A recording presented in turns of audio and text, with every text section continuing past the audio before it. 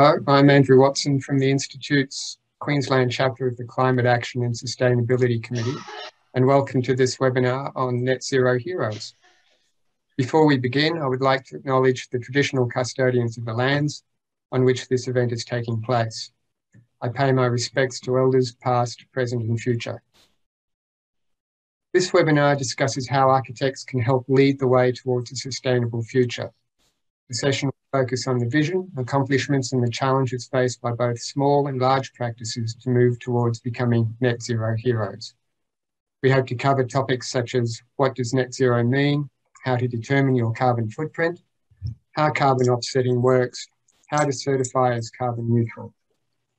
We have 4 speakers to give a brief overview of their experience. Ian Smale from Pangolin Associates, Paul Worrell from Red Dog Architects, Peter McArdle from PMTA, and Mark Rowers from Hassel. We'll hear from each in turn and then hopefully have a little time for questions at the end. Please place any questions via the Q&A icon on the Zoom taskbar below. And please check that you are on mute. We are also aware that the Institute is holding a climate action forum starting at 1 p.m. on the current proposals for zero carbon action. Should you choose to either stay with us or leave early, both webinars are being recorded and will be available from the Institute. Okay, so first speaker is going to be Ian Smale.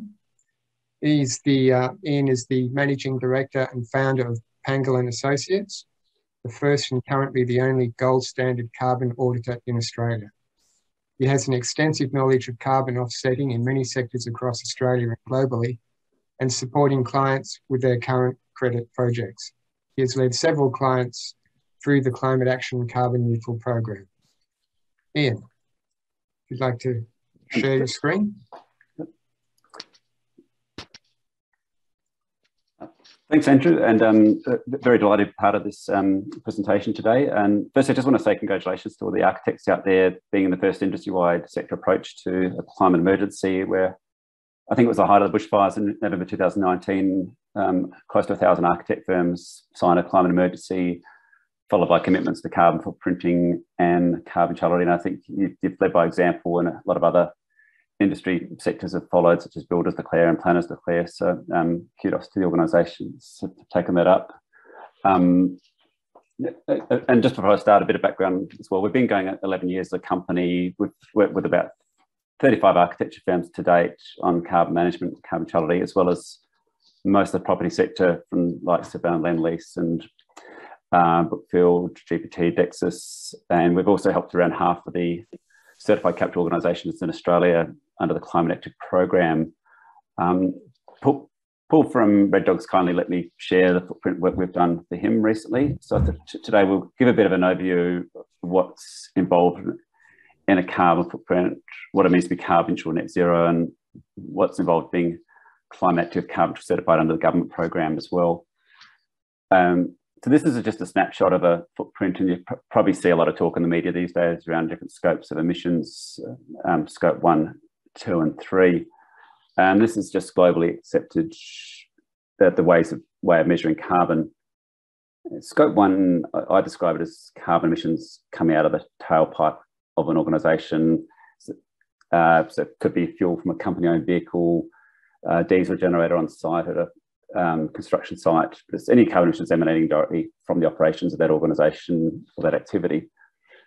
Scope 2 is purchased electricity, so it's the share of the power grid used by that organisation. And then Scope 3 is the more complex one. It's all of the supply chain emissions, such as purchase of IT equipment or taking a flight or not taking a flight these days. In Australia, we've got mandatory reporting legislation, and that impacts on Scope 1 and 2 emissions. So organisations emitting over 25,000 tonnes at a facility or 50,000 tonnes at a corporate level have to report by law, and that is combination of Scope 1 and 2 emissions only. If they fail to report it or get it wrong, there's actually potential large fines around that.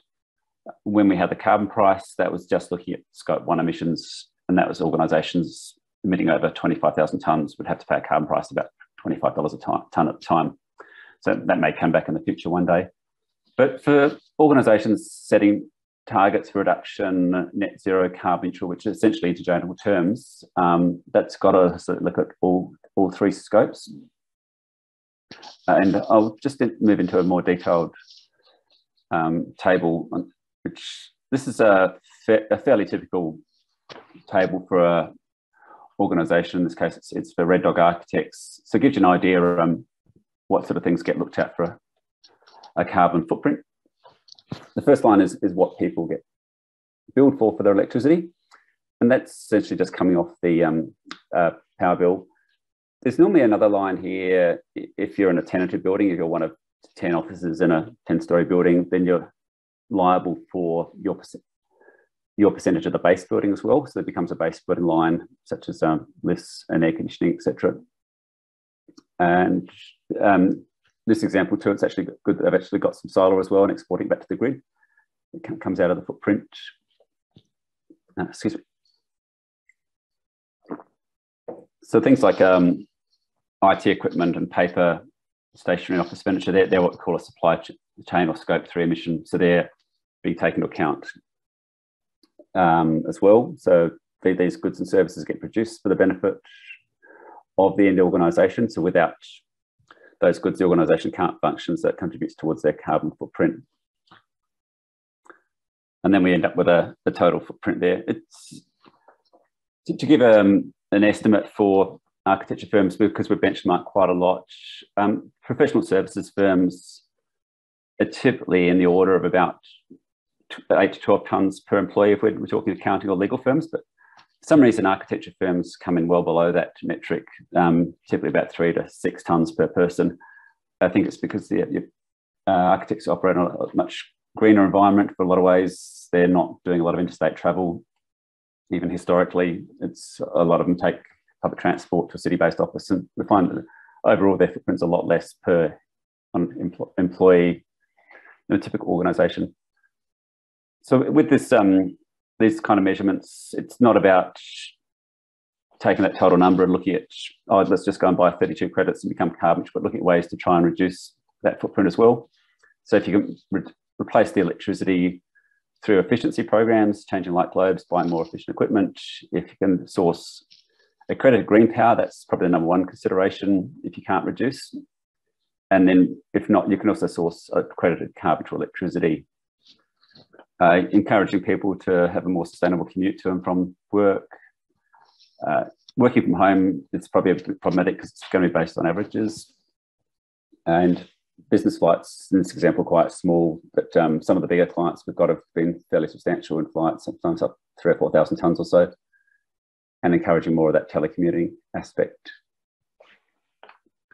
There's a lot of carbon neutral products and services coming out there as well, which if you're supporting products that are certified carbon neutral under the government's climate action program, that will also count as a reduction. So if for example, you use Australia Post today and you're posting large envelopes or parcels from Australia Post retail outlet, that's a certified carbon neutral delivery, and that can come off your footprint too. So by supporting those organisations, that gives you a much more sustainable footprint and lower footprint overall. I think that gives people a bit of an overview of what's involved in a footprint. There's actually about 400 or 500 different things we can measure in a footprint in terms of activities, but it's for office space, we know what the top 20 to 30 would be for a typical office-based environment. It's when you get into product-based things, there's a lot of different areas. We can look at life cycle analysis and down the supply chain. I might move into the climate active program. So just going to swap screens. So you can either be carbon neutral net zero by simply measuring your footprint and offsetting with carbon credits. But if you do it that path, the onus on you to explain what you've done. And that's explain who's measured the footprint, what's been included in the boundaries. And the onus lies on you to justify that, whether you've done it yourself or use the accredited third-party body. If you choose to become certified carbon neutral, then the government justifies your footprint. They've done all the checks and balances and fully certified you. And this is probably the only true certification program around for carbon neutral claims. There's probably two overseas that compare to it, one in New Zealand government one and one came out of the British government. Otherwise, there's a lot of private label ones popping up here and there that don't have same level of detail or scrutiny. There's no third-party checks and balances. And what I mean by that is, for an organisation to appear on this list, and there's about 220 organisations to date across about 350 certifications. There's about, I think, a dozen architect firms that have made the list now. And it involves having a consultant who's registered with the government, they're called a registered consultant, to do the inventory or the technical assessment. It also requires a registered auditor to actually audit the footprint. And then the government itself does a peer review and checks the offsetting as well. So it's got a multi-layer process to ensure integrity in the scheme. There are some organisations on this list literally as small as 2 or 3 staff, and then right up to obviously the likes of ANZ and CommBank, and falling across a number of different categories as well. So we've got one called, it's called, should be there, Clark Hopkins Clark, for example. It's fairly unique. Actually, they appear both as an organisation, as architects, but also they also appear as a service category. So if someone's doing business with them, it's actually a carpentry service, not just an organisation, so it lowers the footprint as well. To achieve carpentry without certification, that's a case of measuring a footprint similar to the example we showed before and offsetting with certified carbon credits. And then repeating that process annually. To achieve the certification under Climate Active, it's those 2 steps, but also involves paying a licence fee to the government on an annual basis and submitting documentation to the government annually as well. It does require a one-off independent audit at the start of the process as well.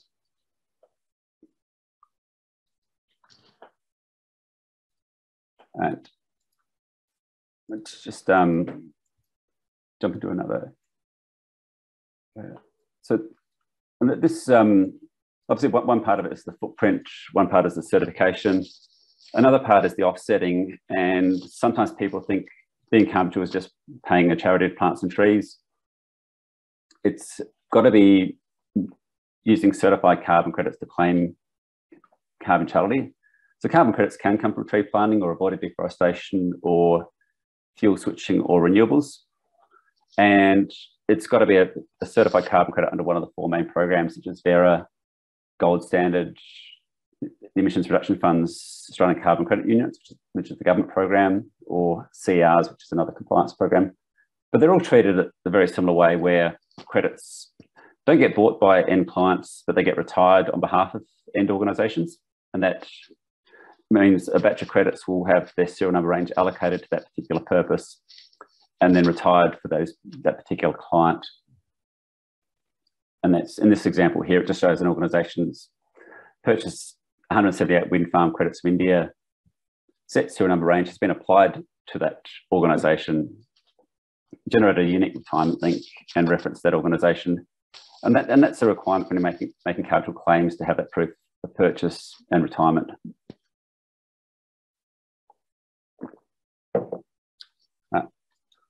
How's the time going, Andrew?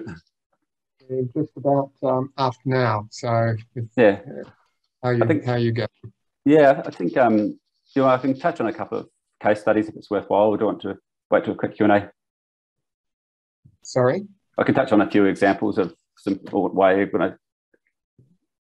organisations. If there's a very brief Q&A, a very brief example you can go through now. Yeah, sure. I'll just give a couple of very quick ones that aren't architecture related, but you can see Australian Mines, for example, one of their drivers for going carpentry was Volkswagen's needed cobalt for electric vehicles. They had a choice of buying that cobalt from Democratic Republic of Congo with obviously poor labour practices, and Volkswagen's obviously lost its, branding image from the past scandals. So buying cobalt from an Australian company that's certified carpentry was going to benefit them as well, and that more environmentally sound. And then we've got the top one there, which is a 3-staff not-for-profit who are carpentry, and they're actually receiving better grant funding for arts funding because they are carbon neutral. So there's different sort of commercial reasons for doing it, but most organisations that are doing it believe it's the right thing to do, and if they're getting some commercial benefit, it's good too. Okay, all right, that's good. Thank you. Thank you. Okay, our next speaker is Paul Worrell. Paul is the founder and managing director of Red Dog Architects, a thriving and award-winning practice with 14 staff.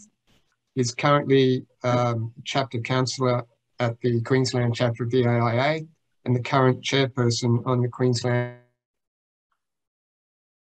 and Climate Action and Sustainability Committee. Working with Ian and Pangel and Associates, Red Dog Architects achieved carbon neutrality in 2020.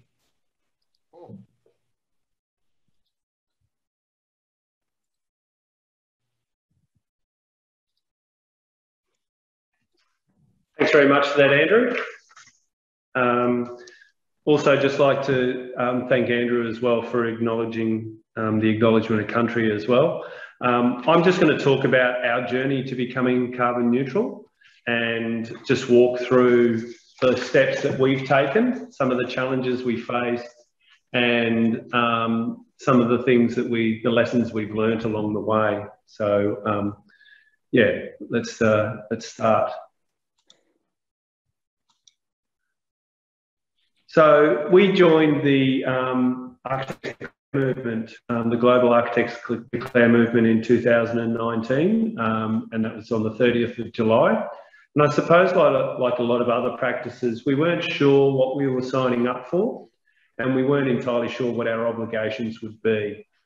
I suppose what we did want to do though, and we were clear, is that this wasn't being seen to be a marketing exercise for us. This was actually to be seen as something that would have a positive outcome. So we were clear about wanting to be a more sustainable and sustaining practice, not only in terms of the work that we produce, but also in terms of our practice as a business. And I suppose this image for me sort of summed up a very important thing for us, and that was, this is a little crimson sunbird that's sitting in the leaf of a banana plant. The bird has actually drunk the nectar from the flower, and then water is collected back into the banana plant, and then the bird has used it as a way to clean itself. And I suppose what this did was this epitomised how nature manages survival by using the resources available, unlike humans who seem to continue to redefine the environment that we want to live in and subsequently damage it. So for me, this image illustrated adaptability, resourcefulness and resilience. And I suppose they were some of the key things that we focused on as we moved forward as a practice as well, and undertook the Architects Declare movement. So when we joined Architects Declare, you basically were committing to a 3-step process. And obviously there's practices out there that are still continuing on that journey, which is great. We would like to see a lot more. And it was a process to becoming carbon neutral. So it was about taking responsibility and ownership for our future, our planet's future, and also for the future of the people that work for the business as well. So the first step was about obtaining 100% green power. Second step was about conducting a carbon audit, and the third step was about going carbon neutral. I think one of the other things I just wanted to make clear is that the journey is never possible without not encouraging and having other people within the office take some ownership as well, and understanding the challenge. So everybody in the office has been part of this journey. So step 1 was about 100% green power. So what we did was, by purchasing green power, we're supporting Australia's renewable energy sector by displacing our electricity usage with green power accredited renewable energy certificates, or as you probably have seen them annotated as RECs. So being 100% green power meant we needed to display our electricity usage was with an accredited renewable energy certificates. And the first step was about obtaining or sourcing a provider. And there are only a few of them at the time. There's a few more around now, but we decided to choose a national provider called PowerShop, who advocate against using fuels, and they are also themselves carbon neutral. So we went to 3 providers. We chose PowerShop. Our power bill actually went up in terms of cost, up to $180, but this was mainly due to a discount that our original power provider gave us.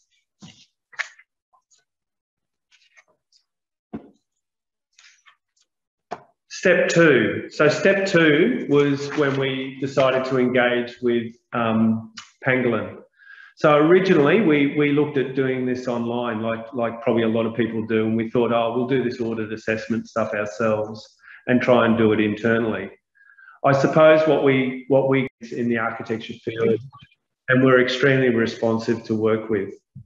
I will point out that we went to 2 practices at the time. We went to another practice called Glowing Green, which was directed by Larissa Rose. So if anyone is looking for one, I can also recommend them as well. But at the end of the day, we were impressed by Pangolin's reporting methods and also by what they offered. So basically that then sent us into a bit of a tailspin because we had to collect a year's worth of data. So we had to, as Ian was mentioning before, we had to identify staff commuting, electricity, water consumption, our state, turn their screens off. Turning the printer off, another thing that's sometimes left on when you leave the office. Printing double-sided, printing in black and white, not colour. Not printing at all, another thing that we've now started to encourage amongst staff as well. So they might seem like simple things, but at the end of the day, they made a big difference. And we're learning from those things as we go along. So I just went through those and obviously spoke a little bit about lessons learned. And obviously all the staff have taken the opportunity to embrace those things. It still takes time though, so it doesn't happen overnight. So step 3, which was obviously we weren't carbon neutral at this stage. So step 3 was about becoming carbon neutral. And I suppose what we needed to do initially, and over time we hope that we might not need to do this, but we obviously were advised that we needed to probably purchase some carbon credits. And Pangolin gave us a number of list of projects that we could select from. And we chose one to stay local. That was something we were clear about because you can obtain carbon credits outside of Australia as well. And we also chose something that was maybe related to a community. The slide up there illustrates the certificate that we've got, and we've supported the Tiwi Island Savannah Burning Project. And we chose this because we felt that, one, it built wealth for traditional owners through social, cultural, environmental and economic benefits of carbon farming projects. This is also, and I think Ian mentioned this is not a case of paying to pollute. This is a case of selecting credits that do something positive and contribute in a way that provides better for another community. I think there is always the ability to improve on this. It's about evolution, it's about learning, and it's about educating as well. So obviously over time we hope to maybe not purchase any credits, but we still have a little way to go to before we do that.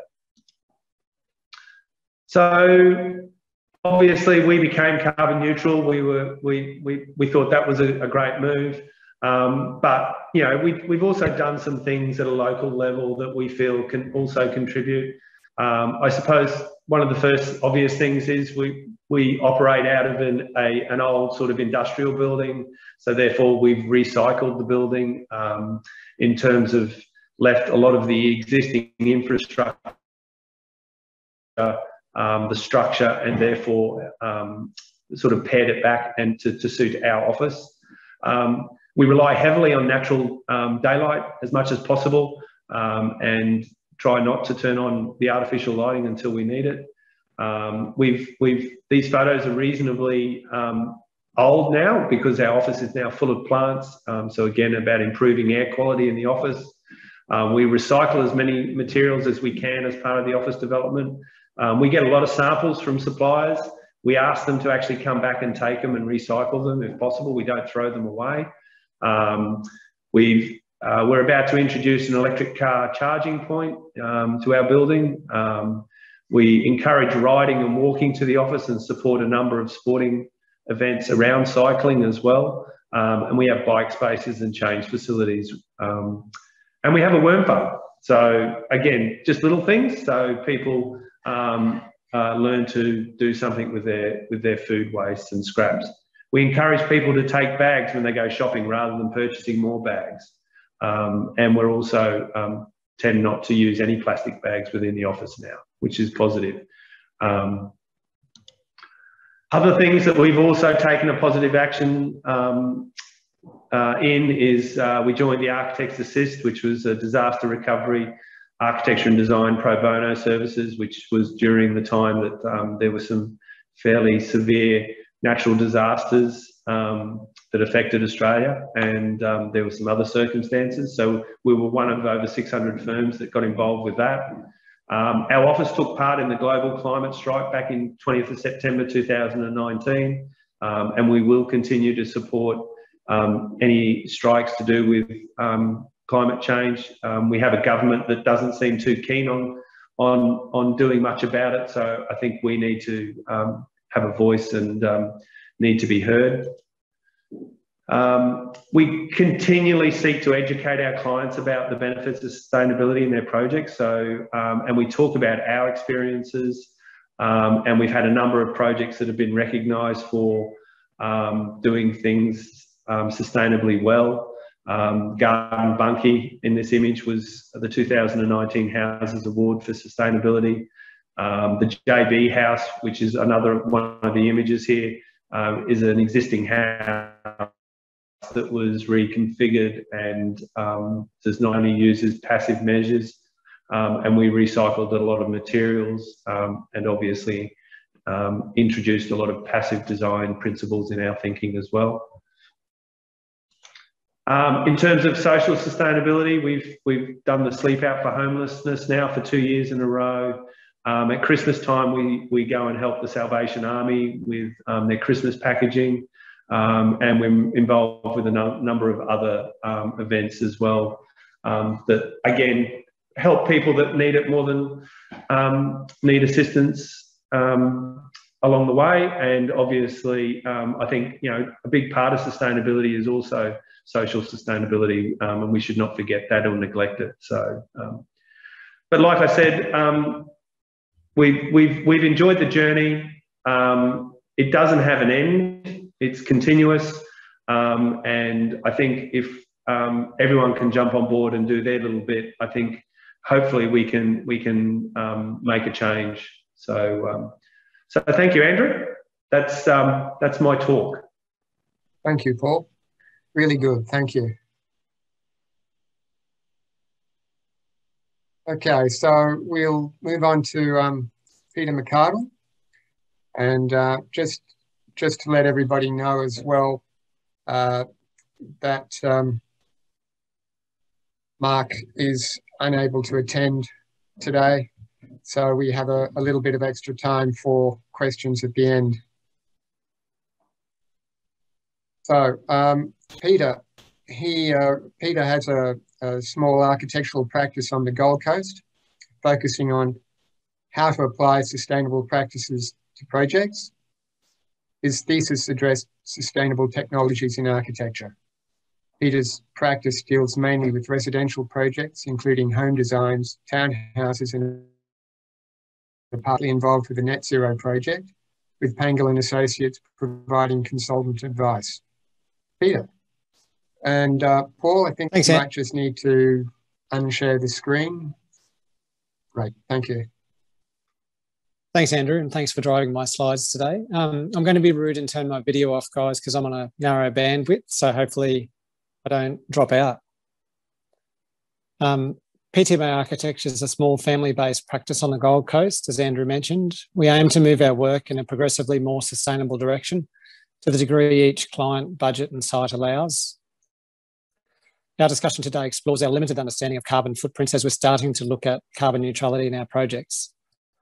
Carbon neutral in this context being, as we understand it, the carbon embodied in materials and their manufacture, such as steel or aluminium, the carbon used in the construction of the dwelling itself, so electricity and fuels by the builder, carbon used in the eventual decommissioning of the project at the end of its useful life, so designing projects for longevity matters, and an assessment of the likely energy consumed in the use and maintenance of the house and site over time. The project I'm discussing today is a home in one of the valleys behind the beach on the Gold Coast. The existing buildings on the site included over 400 square metres of internal floor area between an existing home and a pool house, which are both being substantially renovated or rebuilt in this project. The only new building work added is a new garage with a turf roof. Our client in this project has committed at the outset to reducing their carbon footprint in the project build and in their lives in the home. They've agreed to pay to offset the carbon, which remains after we reduce the carbon through design improvements. This will be determined by an audit by pangolins after construction. So for this project, the carbon offsets are likely to be in the order of $5,000 to $25,000 for materials and decommissioning of the house at the end of its life cycle. This range does depend on the type of credits the client chooses to purchase. As Paul said, pangolins can recommend a range of credit options, and the prices can range from about $10 to $30 per tonne being offset. For this project, the total costs for offsetting the project life cycle energy costs could be up to $50,000. That would include electricity used for the life of the dwelling. However, a fair proportion of these costs can be reduced simply by purchasing green power to run the house or generating their own electricity with PVs. And acknowledging the carbon price has allowed us to better justify high quality construction and products in the project, as well as helping further the case for solar power and batteries. For future projects, we'll be recommending to clients to include a PC allowance or a budget item from the outset for this purpose. They can choose to spend the money in the same way they can choose to spend money on landscape, a pool or an expensive kitchen, but we want it to become a choice that they need to make rather than something simply not considered. So to date in this project, we've reduced the carbon footprint in several ways. These include that the design is currently rating over 9 stars, energy rating assessment. Improving the star rating reduces, in theory at least, the energy used to live comfortably in the home. Reuse of existing buildings to extent practical, so that reduces new material use. In this case, it includes the existing floor slab and the footings of the existing home, pavers on site for new masonry walls for thermal mass internally, and reusing trusses. Double glazing through the home to allow the opening sizes to remain larger with less impact on the performance of the home. A fully electric home, which allows the clients to generate their own power and buy green electricity from the grid for any power that is required. So this includes a solar PV array and home battery system, all electric cooking, heating, electric car, and the client's committed to getting an electric mower and an electric boat. This makes a substantial saving in the carbon footprint, reducing the overall lifetime of the house by around 1,500 tonnes.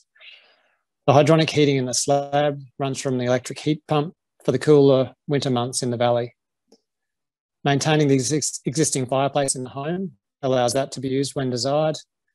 And we actually cut a third of the existing home area out of the new house footprint and converted that into an internal courtyard, which runs through the middle of the home and is covered with polycarbonate roof and operable louvers to help the home open and breathe in all weathers. A smaller home would have helped further, but the clients were keen on the size of home they've ended up with. We're comfortable that these efforts have improved the home design, its comfort and sustainability. However, we've engaged with pangolins as a carbon consultant in the design process. This is our first venture into the formal assessment of our projects, and it's not completed yet, so please bear this in mind. Some key areas in the design and the process, as we understand them, would be, in terms of the figures mentioned above, 4,000 tonnes of carbon in this project, 800 of which might relate to the materials and energy in the build and the decommissioning after construction. Around 1,500 tonnes is being offset by the solar PV system over its life cycle by generating the power needed on site So sizing a solar system to suit the project is important. Energy can then be further offset by purchase of green power, as mentioned. Replacing aluminium frames for windows with PVC frames reduces carbon in the materials. This could have been further reduced by moving to a sustainably sourced timber frames. Taking this extra step might have reduced another 25 tonnes for the PVC frames down to 5 tonnes for timber. Using a standing seam zinc roof and walling instead of standard ColourBond roof system. This reduced the carbon by around about 5 tonnes. So to date, our impression is the air conditioning, pool heating and electricity use dwarf many of the decisions made in building materials. So choosing air conditioners or sizing air conditioners or avoiding air conditioners and pool heating is important. Some of the biggest contributors to the total include then pool heating and air conditioning. So better refrigerant gases are progressively becoming available to run these systems, just as they did with the banning of the ozone depleting gases a decade or two ago. So supporting the newer gases as they come out is important. The pool's really large in this case. It was an existing pool, so it's having a disproportionate impact on the carbon footprint of the development, especially because the client does want to heat it, of course. So pool cover would make a disproportionate difference considering the small cost. So then in terms of the carbon audit process, understanding who the carbon audit is helping, we struggled with the timing of the involvement of the consultant first time around. We needed to have documented the project sufficiently to allow us to extract the information that Pangolins needed to perform their audit, such as wall areas separated by type of wall system, floor area by type of floor, volume of concrete in the footings, and proportion approximately of concrete to steel in these systems. But in order to do this, the project needed to have been documented to a standard, which also allowed the builder to price and construction to commence. So it did, which means that we feel like by the time we've received the feedback from Pangolins through no fault of their own, construction's underway and design changes become difficult to make. On the other hand, introducing them earlier would have taken more time on our part to estimate areas and volumes, sometimes prior to knowing what we were estimating or paying a QS to do the same. Based on this and other findings, we believe at the moment that the design stage carbon audit helps us as architects primarily. And so we plan to continue to engage a carbon consultant directly rather than a project by project basis, so that we hold the audit that they've generated for this project as a template that we can benchmark our office projects from. So with little lead time and little investment of time or cost, we can use this in future projects. So rather than guessing on future projects, we can test our assumptions. Documentation of the design, so learning to document in whatever software you use so that it can generate the areas you need.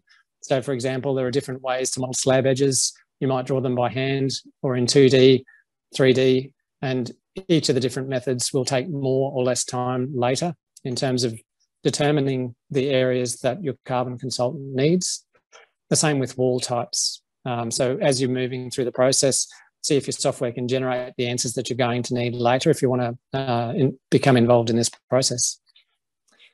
Post-construction audit then. So the carbon footprint's more accurately measured post-construction in an audit process, which takes the documentation from the project with changes during the construction and information tracked during the construction. The builder in this instance is tracking the materials from the existing building and whether they've been recycled, demolished and dumped or downcycled for a use elsewhere. Obviously minimising landfill, average staff days on site, how far they travelled each day to be at the site, number of skip bins emptied, that sort of thing. So Pangolins will then be able to make a more detailed assessment of the likely energy to create the home and then also the energy needed to live in the home. The client will be engaging Pangolins for that final audit post-construction. Carbon offsets. So we intend recommending to clients to allow a budget or a PC item, as we mentioned, for the carbon footprint of their project in future.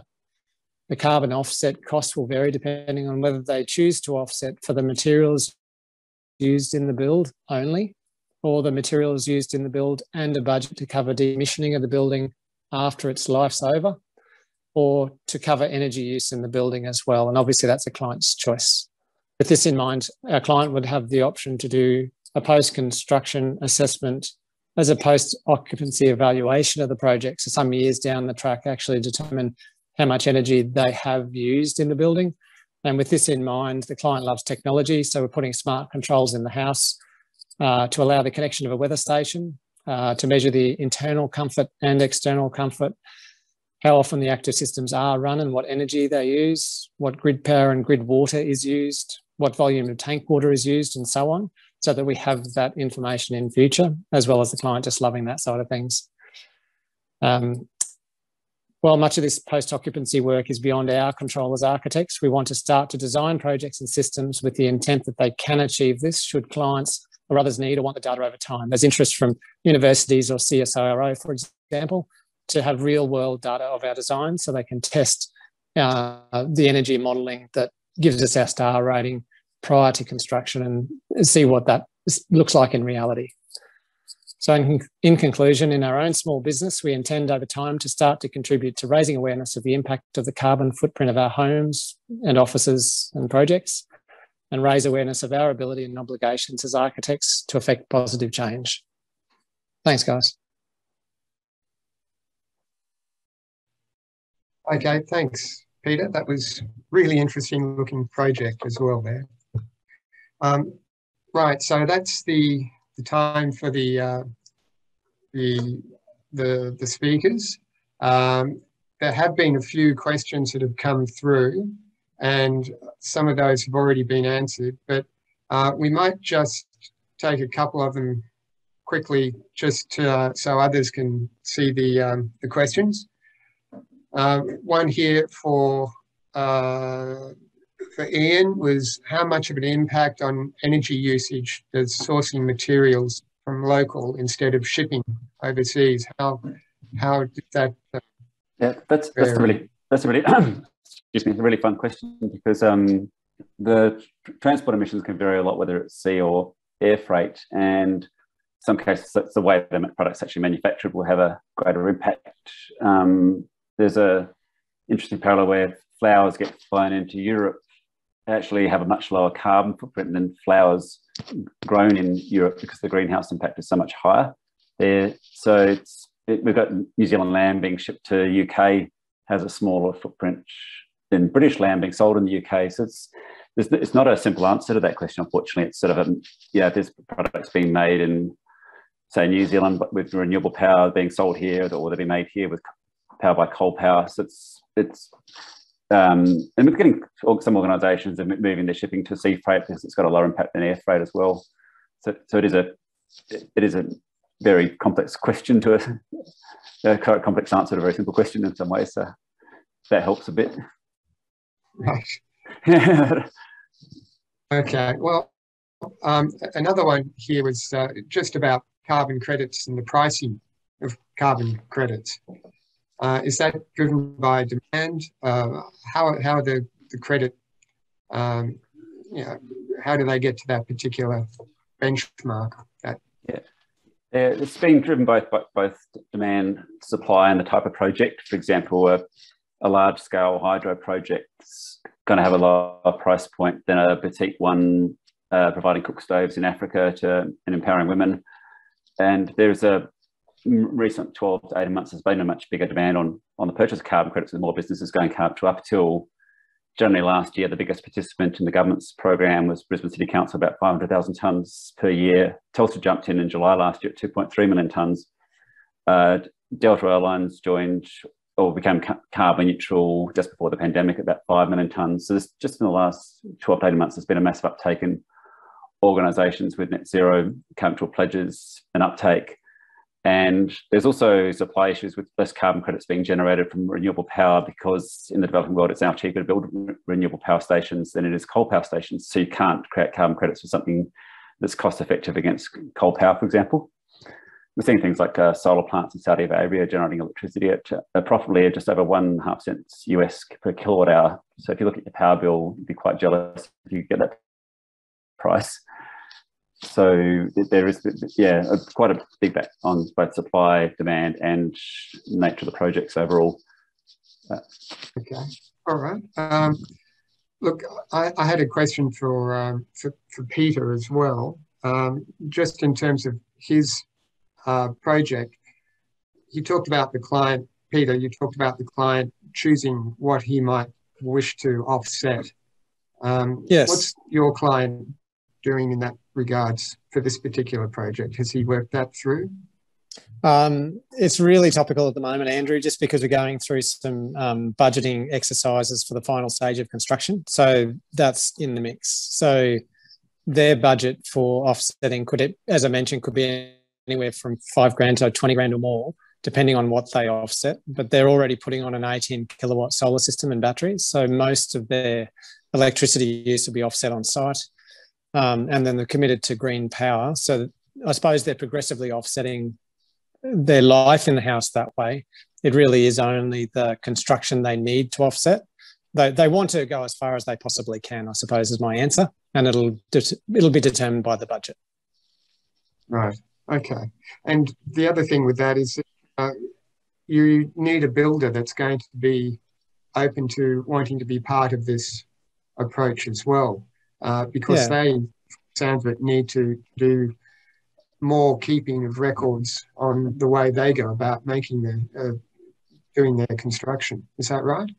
That's right. And so in this case, the client's committing to try to help change the industry, which is a wonderful thing and quite rare.